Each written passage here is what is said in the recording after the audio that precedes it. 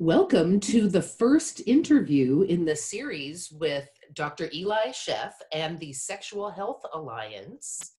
Today, for the first of our series, we are talking to Dr. Daniel Cardoso, who is I can't say it. Could you say it for me, Daniel? Of course. It's the Marie Curie Research Fellowship.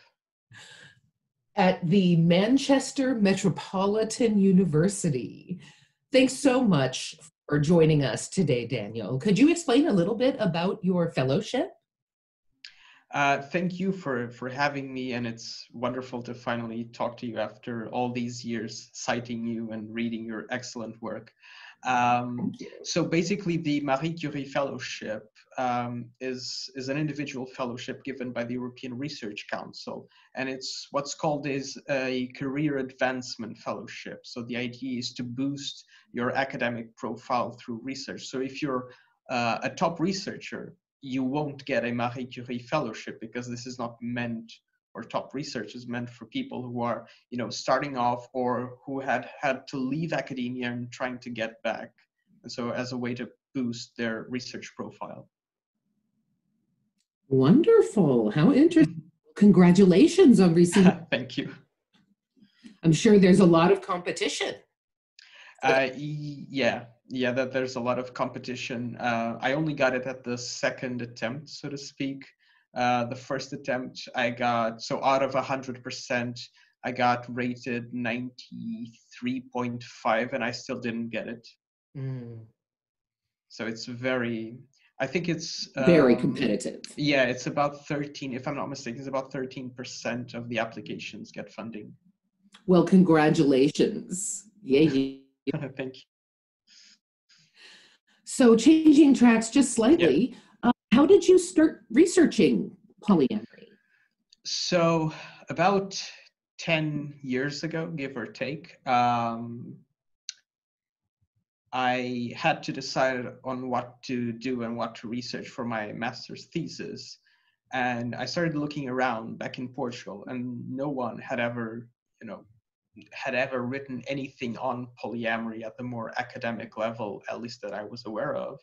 And so I thought, why not join activism and research and try to do this thing, which is to try and get some academic legitimacy into the topic in my own home country. And so basically that was the idea. I was already doing activism, and I thought to combine activism and academia. Wonderful. Fantastic. And what are you looking at currently? So currently in this research project, I'm doing a transnational comparative study on consensual non-monogamy activism by comparing Portugal and the UK. So I'm trying to understand how these activist movements came about, how they organize, and how the ideas, the concepts, the strategies move geographically or not from one place to another, how they differ, how they are connected, and so on. And does that also involve media analysis? Are you analyzing how the media portray polyamory? Yeah, so actually my background, even though right now I'm in the Department of Sociology, my background is in communication sciences. And so what I'm doing right now is comparing the media representations of polyamory, swinging, etc., in these two countries to try and understand how these social movements impact or not, and how they impact or not the media agenda, so the media topics, and how these things get represented into a wider audience. So what I've been doing is I've been collecting the last 10 years worth of journalistic coverage on consensual non-monogamies on written newspapers and news magazines and so on consensual non-monogamies, both in Portugal and the UK. And I'm doing content analysis and trying to compare, who are the social actors that get mentioned, what is the perspective under which consensual non-monogamy is introduced, what are the rhetorics associated with it, and so on, both to try and understand how these things get represented, but also to try and identify who might be the key players in these social movements and how they get, portrayed to the public through the media. And do you have any kind of initial findings to tell us? So Or you're still in the early stages? Well, I've completed the analysis for Portugal, but not the UK yet, and I'm going to very shortly explain why. I've gathered about 260 news pieces in Portugal, and for the same time frame, I've gathered about 1,800 for the UK. Mm-hmm. So it takes time. It takes time to go through all of that. Yes, that's a large project. Yeah, and this is only the beginning. Difference between like those two countries in terms of their, like, how big are they? How big does Portugal compare to the UK? I mean, the UK is a lot bigger than Portugal, both in terms of geographical area and in terms of the number of inhabitants. Population. Yeah, right. In terms of population. Okay. But I think it's also relevant to note that the word itself, for instance, polyamory, it was originally an Anglophone word. It was an Anglophone concept. It was circulated through the Anglosphere, so to speak. And so there's a level of affinity that you have with one language and one culture that you don't directly have with the other one. That's one explanation. Another explanation, this is just anecdotal evidence, but apparently the British press has some sort of fixation with swinging. So there is an inordinate amount of short and very denigrating and unfortunate news pieces about swinging in the UK, and you can't say the same thing about Portugal. So it doesn't have the same amount of visibility or presence or media moral panics around swinging. So that explains some of the difference. Another factor that actually helps to explain the differences is the fact that one of the keywords that was used, which is open relationship or open relationships, is an expression in English that is used in a whole lot of contexts that have nothing to do with actual intimate relationships. And so some of the material that I'm getting in English, I'm actually just sort of ignoring it because it has nothing to do with consensual non-monogamies. I want to have a more open relationship with my child. It doesn't interest me. Yes, right. Meaning more communication, more honesty, more emotional connection. Exactly. Or these two countries need to develop a more open relationship. Yes. It has nothing to do with consensual non-monogamy, so it gets picked up in the results, but then it gets discarded when it comes to analysis. Yes, makes a lot of sense. But from what I can tell you, from the Portuguese results, so one of the most striking things for me is that less than half of the news pieces actually feature someone in a consensually non-monogamous relationship. So, people talk about consensual non-monogamies rather than having people, who are consensually non-monogamous speaking. So this issue of the voice of who has voice and who doesn't have voice in the media is super important. And from those, a very minute percentage actually features activists. So there's actually more fictional characters showing up in news pieces than there are activists. And most of the coverage is actually driven by celebrities. So whenever there's a celebrity that is known for, or that people claim has an open relationship, an open marriage, and so on and so forth, they get some amount of coverage, much more so than actual activists, doing outreach work or trying to educate people about relationship diversity and so on. And it's interesting to see, at least in the Portuguese data, how the length of the news piece is actually correlated with a more positive or a more negative portrayal of consensual non-monogamies. So in-depth pieces tend to be more neutral or positive. Shorter news pieces tend to be more negative or more satirical. Oh, that's And very interesting. opinion pieces are very much negative or satirical. Fascinating results. I look forward to hearing more about that as your research continues. That's fantastic. Yeah, I'm just finishing writing up a short report that is meant to be, publicly accessible and publicly understandable, so non-academic-ish in how it's written, presented. And what I'm going to do is I'm going to try and put it out and gather some feedback about it, and also try to garner some discussion on it to see how people feel about that. Great. Well, if you send us the link, we can associate it with this video and people can give you some responses. Awesome. Thank you so much. All right, listeners, please let Dr. Cardoso know what you think of their research. Thank you.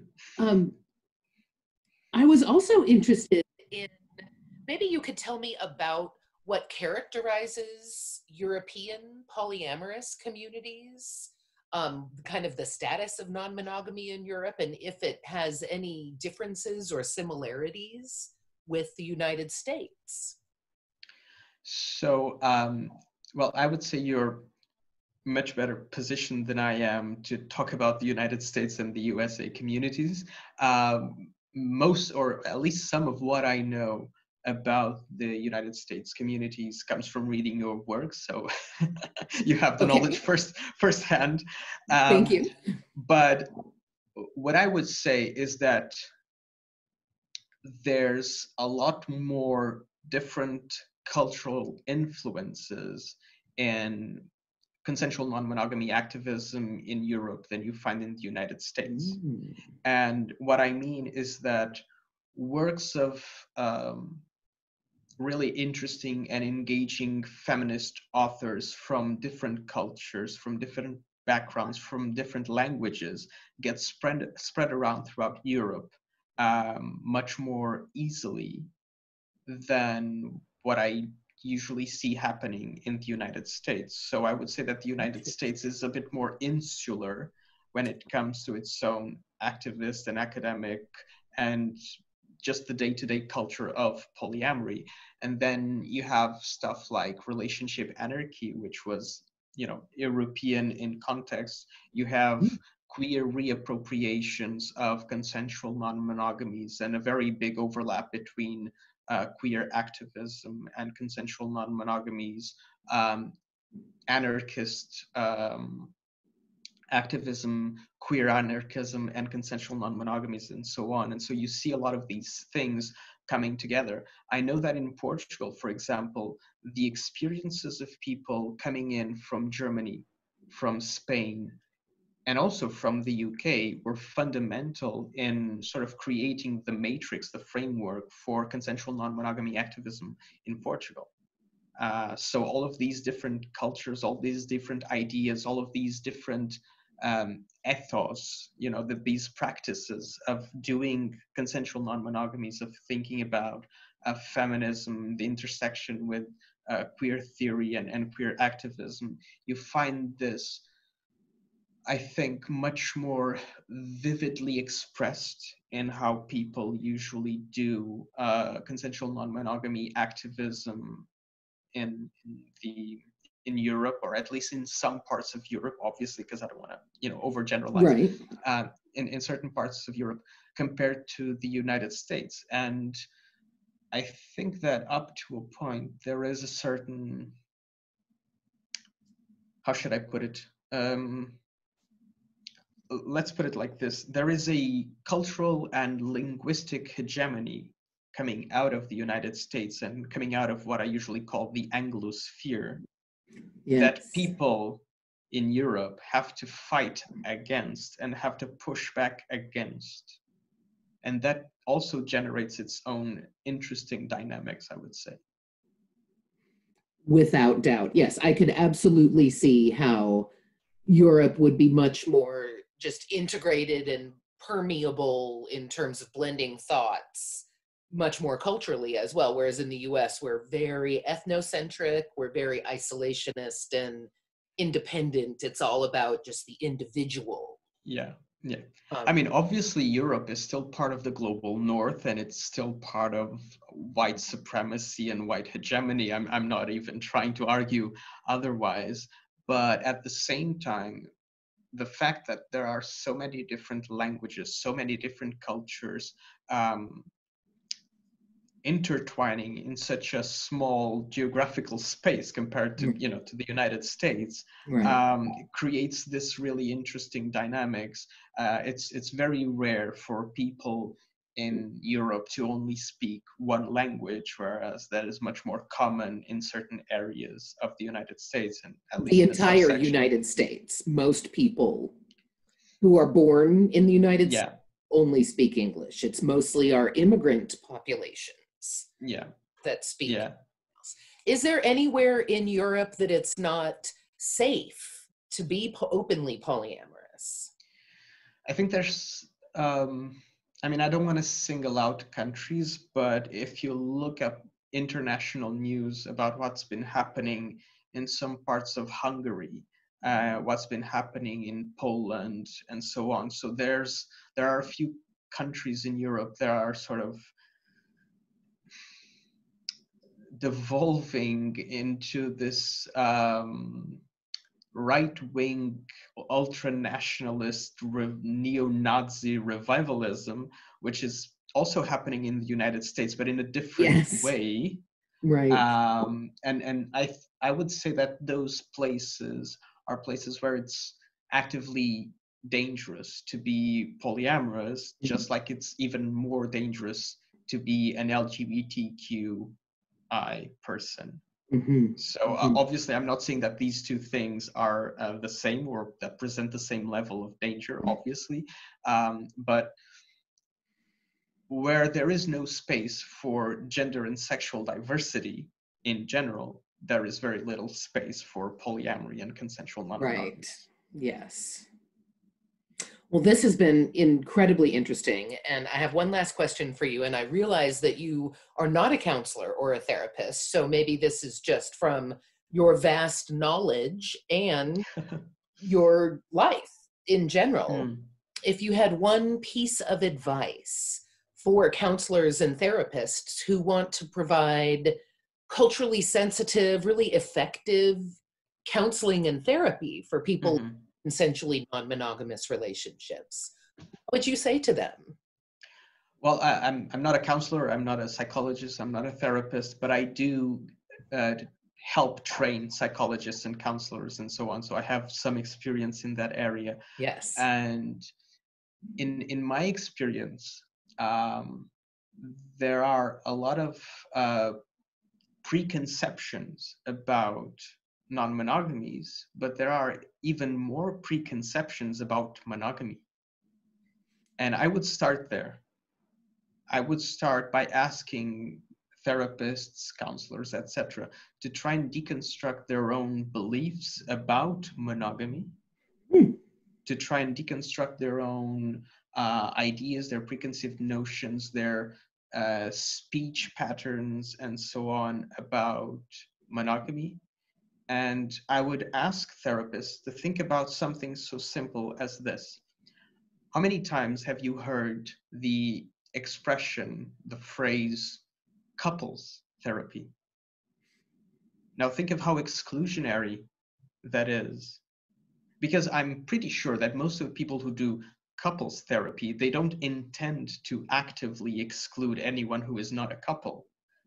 But the couple gets assumed as the normal relationship configuration. Just that simple thing can be so meaningful, can be so metaphorically meaningful in terms of exclusion and lack of access and lack of awareness.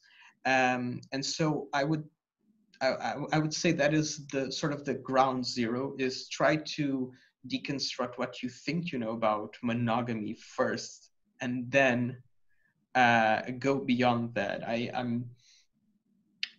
love that idea. Do you have any ideas about practical, like how do you deconstruct? It's a lovely academic idea, but it's an action. Well, there's one exercise when I'm talking to therapists and the public in general. There's one exercise that I usually do, is that I ask people, who here is or has ever been in a monogamous relationship? And a lot of people raise their hands.